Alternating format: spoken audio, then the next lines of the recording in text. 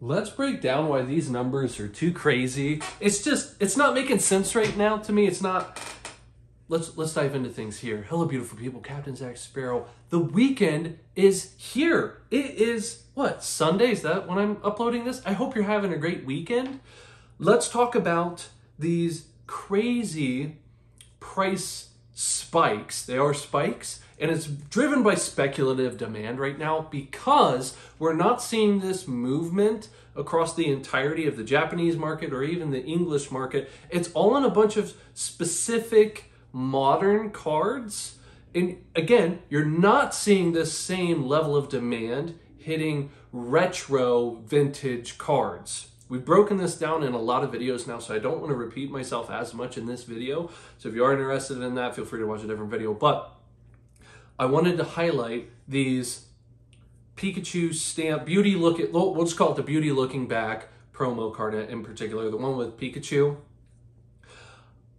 There are over 6,300 something of these in a PSA 10. They're extremely easy to grade at a 92% something, 93%, somewhere around there, 92, 93% clip. You'll get a PSA 10. Wowzers, that's a really easily gradable card in a PSA 10. Let's compare this card to something else, not super old, but a little bit older now. Let's look at the Munch promo cards. Right now, let's look at the Pikachu one, for example.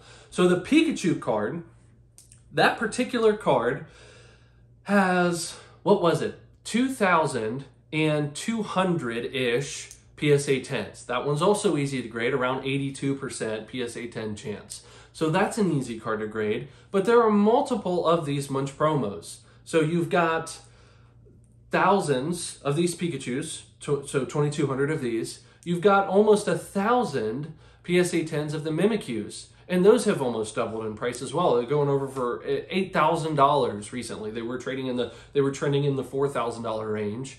But let's jump back to the Pikachu real quick. So let's unpack this here today. So I want people to understand how I'm looking at this here.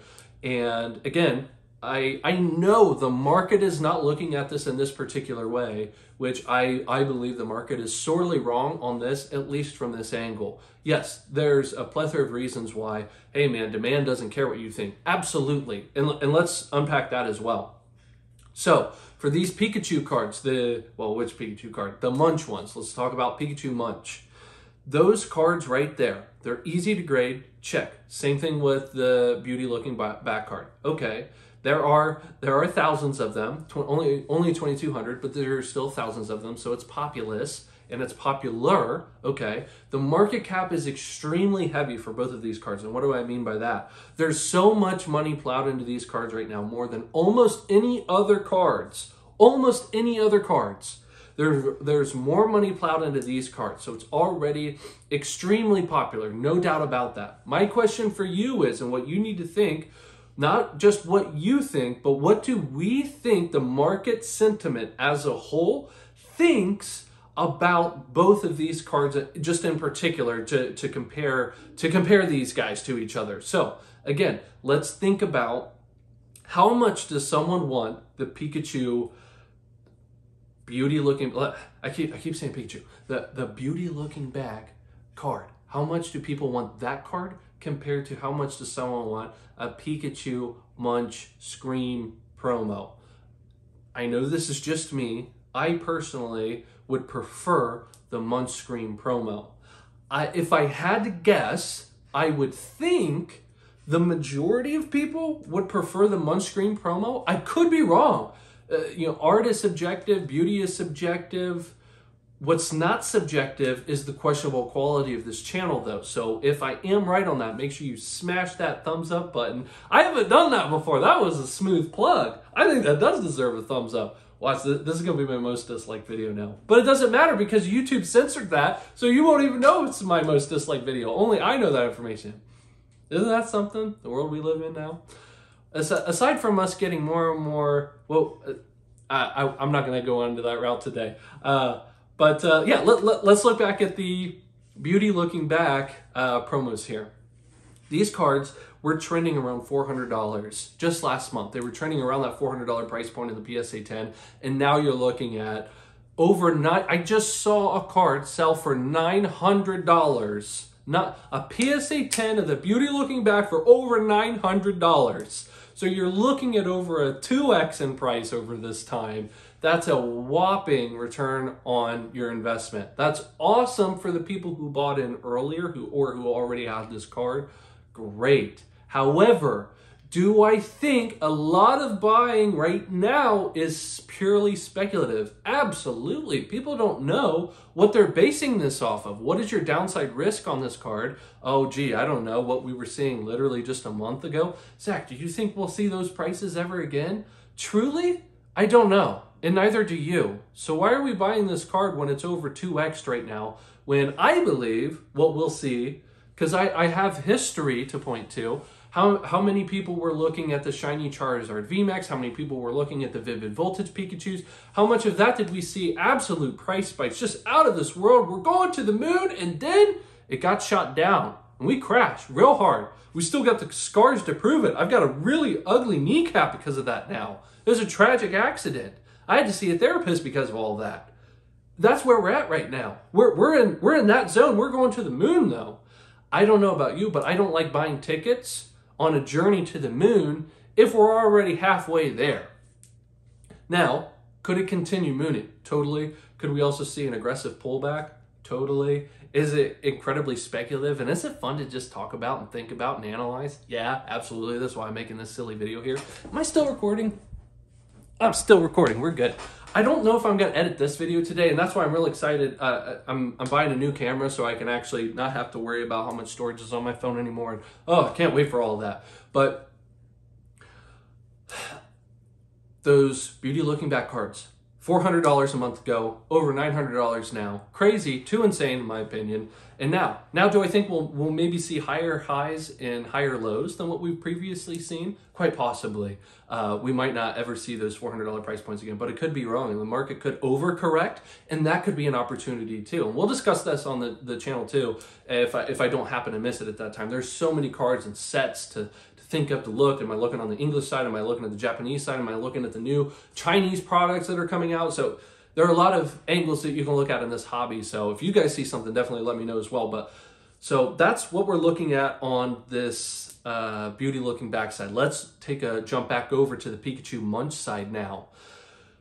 So that card was comfortably trending around the thousands of dollars point in a PSA 10. So you're looking at well over $2,000 a card in a PSA 10 for those Munchy Munches. Now you're looking at over double that as well. So here's the ultimate kicker. The beauty looking back, there are over 6,300 copies in a PSA 10. There's only 2,200 of the Pikachu Munches. So if we look at that there, let's just say for easy math, quick maths, we're looking at about a 3x difference on the PSA 10s, assuming we don't see more of these beauty looking backs in the future, or I guess the Pikachu Munches as well, although I don't believe we'll see as many of those stir up as we are with these beauty looking back promos. So you're looking at about a 3x difference there. Well, Zach, should we experience a 3x difference in price? No, not necessarily. The part that we have nailed down, so to speak, we have a pretty decent idea at least of the supply side of these cards. That's awesome. That's only half the equation.